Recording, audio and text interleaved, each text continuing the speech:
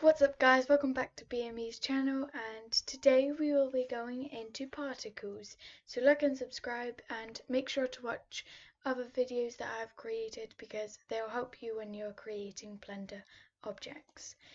So I'm going to start with this cube, and if we go down to this particle properties, we can see we have the cube up here, but there isn't anything in this area, so I'm just going to add. And there's an emitter or hair, and I'm going to be using hair because it's very easy to use, and this is going to be a quick tutorial on the hair area. And now you can see that they're all in different areas of the cube. Now if we delete this cube and add in a sphere and add it, you can see there's a small circle here, but that's just an emitter. And you can see with the hair that it's all around on each little area of the sphere, but on the cube it didn't go on the corners.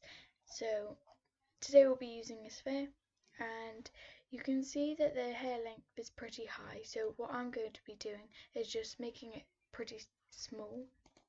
I'll make it to about 1 meter, so it's sort of like a fluffy ball sort of sphere. And I'm just going to make the number slightly smaller. I'm going to change it to about 50, and there aren't a lot of them, but we can change that in a second. If we go into children and let's go for interpolant or simple. Simple, you'll sort of clump them together, but this is more spread out. So I'm just going to change this to about 50, and I'm going to change the render view to about 50 because you probably want them the same, or maybe the display slightly smaller than the render, but make sure you don't have it on 100 because your computer may get very slow or start to struggle. We can say the length like that, or we can change it a bit. I'm just going to leave it there. And you can click on clumping and sort of clump them together at the end. And that looks so cool, but I'm not going to use that. I'm just going to leave it like that. You can also push them away from clumping. That looks so cool. But I'm just going to leave them at 0.4 because I want it to slightly clump but not too much. In fact, I'm going to clump it less a bit. Then you can change the shape. I'm just going to leave it in the middle. Next we'll be going into, we can use roughness, but it won't change that much since we're not really going into much detail. If we add a new material, we can change the color. If we go on to viewport shading or material preview, if you don't have these top view because you're not really using the whole screen, or you're half using the Blender and half on a YouTube video or something like that, then you can just click Z and you'll get rendered, solid, wireframe and material preview. I'm going to go on material preview, and you can see that it's green. All of it's green. So if we just add a new material and change it to about, let's say, blue, you can see nothing's really changing, and we'll have a go at that in a minute. So get up to this stage and I'll see you then.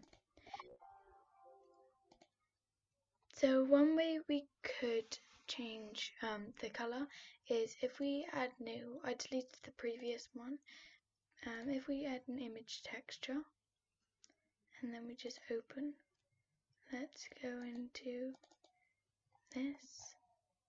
You can see there's a random pattern. These are just some patterns I've previously gotten.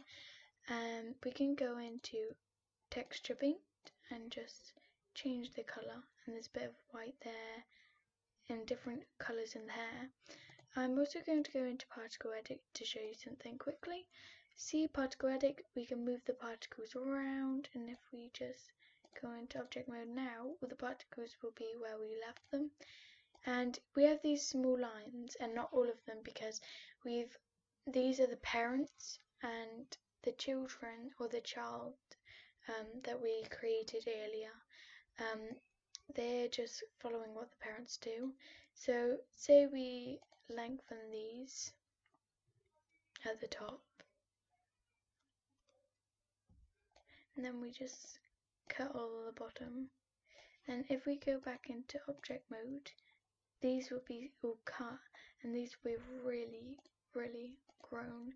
So if we can put weight on them as well, so that they're heavier or lighter, and that's pretty easy to do. We can also add down the bottom, there will be parents for these as well, so there's a lot more hair everywhere, and it looks really fluffy.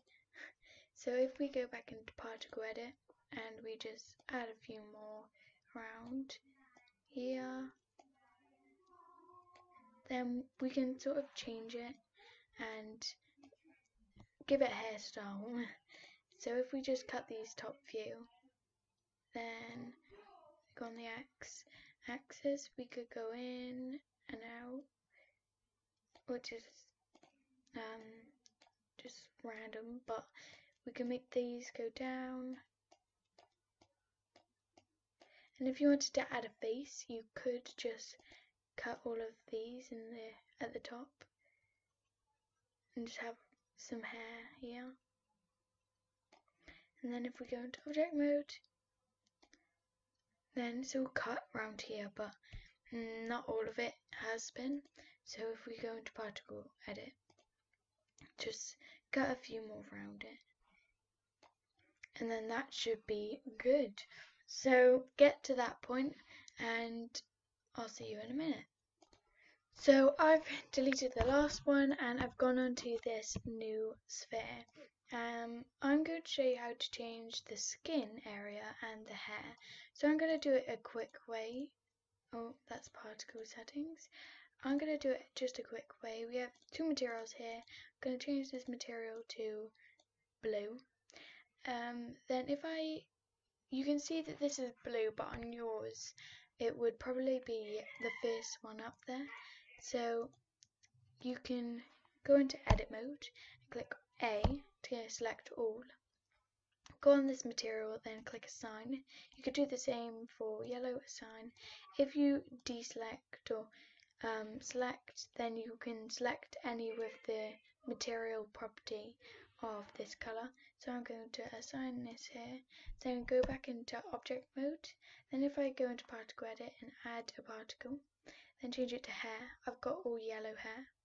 And if I just add some hair here, you can sort of see it's all yellow, and you can see the purple or blue inside. This looks yellow, and it probably is because we haven't selected it all. So we can just hide all of this, and you can see there's yellow.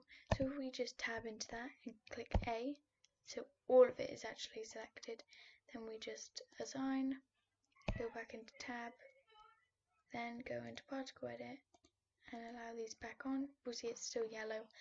I'm really liking the yellow colour, but you can see straight into the skin if you zoom in a bit, and that's not what I'm liking, so I'm just going to go into particle edit again, and I'm going to cut a bit across over here because I want this to look fluffy and dangly, but still, okay, that looks so bad, but still look sort of sweet and childlike.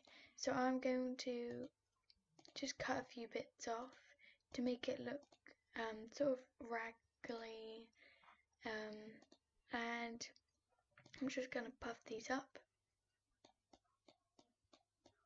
and then I'm going to lengthen a few.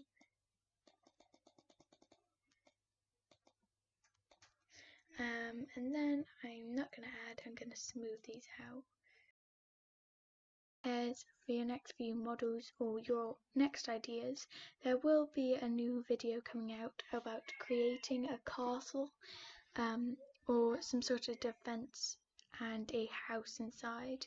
So make sure to stay around, like and subscribe this video, and let's try and get this one to 10 likes, and then I'll post the defense and the castle video.